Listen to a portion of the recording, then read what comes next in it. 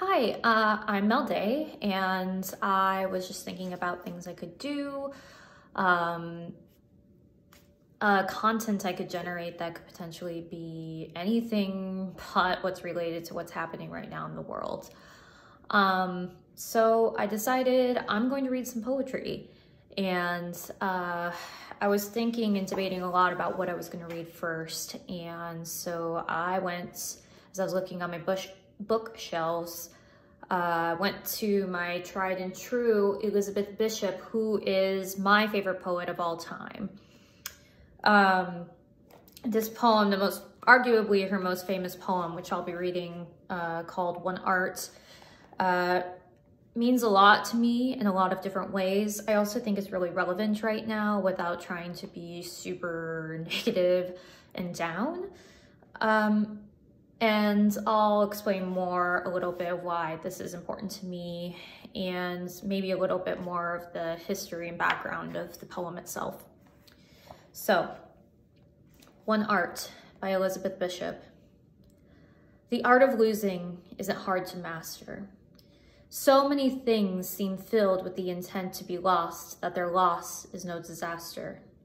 Lose something every day, except the fluster of lost door keys, the hour badly spent. The art of losing isn't hard to master. Then practice losing farther, losing faster, places and names and where it was you meant to travel. None of these will bring disaster. I lost my mother's watch, and look, my last, or next to last, of 3 loved houses went. The art of losing isn't hard to master.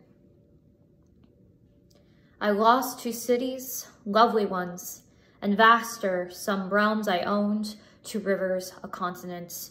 I missed them, but it wasn't a disaster. Even losing you, the joking voice, a gesture I love, I shan't have lied. It's evident the art of losing's not too hard to master, though it may look like, write it, like disaster. So anybody who knows me well knows that I have a tendency to lose things. It's always been like that since I was a kid, whether it was a coat or keys or anything. I am not good at remembering things.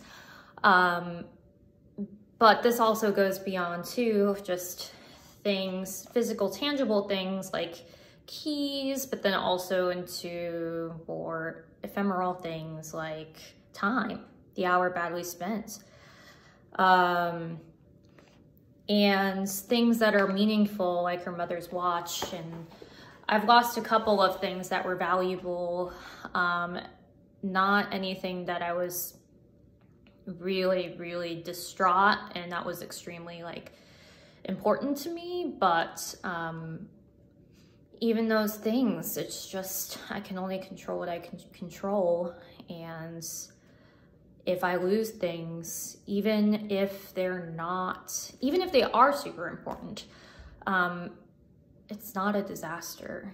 The world isn't going to stop because we lose certain things. Even people, as it goes on to say later, homes and cities and things like that, whether that's physical or spiritual or memories. But in the context in the last stanza of talking about even losing you and the joking and gestures and maybe there is a little sense of sarcasm in this, of it's evident that the art of losing is not too hard to master, though it may look like, write it, like disaster. And you can kind of see there's some punctuation there too that's can be kind of clever with the parentheses here, and write it, her being a writer, and all these things too. And my notes from my intermediate poetry class, slightly. A lot of it is about accepting how life is, and I think that in this world right now, it's just accepting how things are and what we can do about it, and then letting everything else go. And there is sort of an art to losing that. I also, it's like getting into further layers. It's embracing this art of poetry as something I can do, this art of videotaping and YouTube and all that crazy shit we have now. That's part of the social distancing phenomenon that's happening. And for me, I lost a sense of purpose somewhat as I was not doing theater anymore. And still, I consider myself an artist, and that's a huge part of my identity, and that's just another type of loss that I've had in my life. And I think that life is full of loss, from the minor to the major. So it's how we can sort of roll with those punches that I think is important. As far as what Elizabeth Bishop was saying here, or partially what I think, what she was trying to express, and one of the reasons why I love her so much is she, well, first of all, her and I have a lot of things in common. Well, I am in recovery. She was in active addiction her entire life. Mostly to alcohol, which was what my substance of choice mostly was. And she's queer as well. And she wrote this poem shortly after she lost her partner of decades to suicide. And so her partner was a Brazilian architect. And they were far ahead of their times. I mean, we're talking about the 30s here, and they were a pretty notorious couple.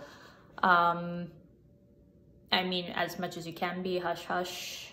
And she Elizabeth Bishop spent her time between United States and Brazil, had a really, really difficult time sort of learning Portuguese, adjusting to the culture and climate, while she's also this like poet laureate of the United States of America, and sort of like missing her home and connection there.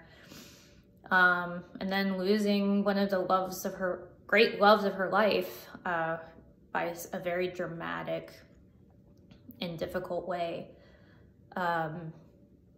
So I don't know, there's some food for thought. I'm gonna stop this video now. If you have any requests for poems for me to read, please put them in the comments. Otherwise, I'm just gonna keep doing this when I feel like it. At first I was like, I'm gonna do this every day, this is great. But realistically, I just think that's not totally an option, especially if I wanna look like this for those videos. So yeah, thanks again for those of you who have listened. If not, you can skip and jump ahead to whatever the heck you want to listen to, the poem itself. Again, it's One Art, Elizabeth Bishop, and this is Mel Day, and I'll be reading you some poetry later sometime. Stay safe and healthy, everybody. Take care. Love ya. Stay inside if you can, and sanitize and moisturize. Okay, bye.